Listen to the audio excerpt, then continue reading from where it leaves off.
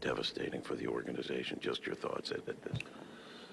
Well, you know, when I first heard it, I wasn't surprised, but as I was talking to my wife tonight, it was one of those experiences of getting to know Red as a friend, as a mentor, and, you know, having that type of relationship is something I just feel very grateful for. And getting to know him and his family over the years has just been something that's very special. And so you obviously mourn his loss and their loss and what he meant to this organization. I mean, when you think of the historic value of what he brought to the St. Louis Cardinals and what he meant, but for all of us who are lucky enough to engage with him, whether it was a day-to-day experience or from time to time, he always treated you like you were special.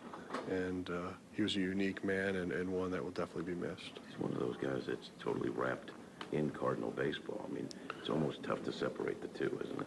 Well, I think when, you know, this organization is fortunate because it's had a lot of great players and a lot of great players that have kept the Cardinals as a part of their family.